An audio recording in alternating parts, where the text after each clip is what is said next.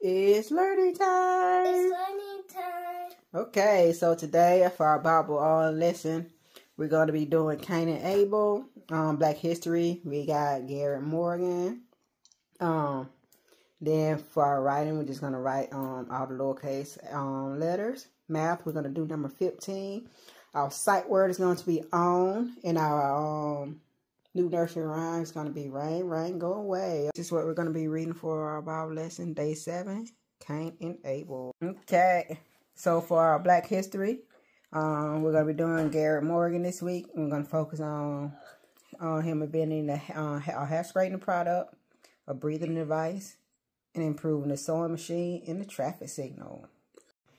Okay, so our sight word is all right, read this sentence. I rode on my scooter. All right, now I'm going to do the activities on the page. Okay, it says I can read. All right, so you're going to underline these words in red. What's that word? He. And They. All right, so you're going to read the sentence and underline the word. Read the sentence. She is a girl. All right. She is happy. He is a boy. He is sad. They are friends. Now he is happy. All right, now you're going to underline she, he, and they in all the sentences. All right, so we are doing number, what's this number? 15. All right, spell it for me. F-I-F-T-E-E-N.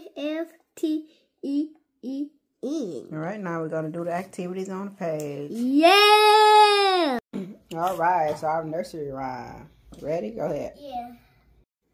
Rain, rain, go away. Come on, get a mother day. Little children wants to play. Rain, rain, go away. Yeah.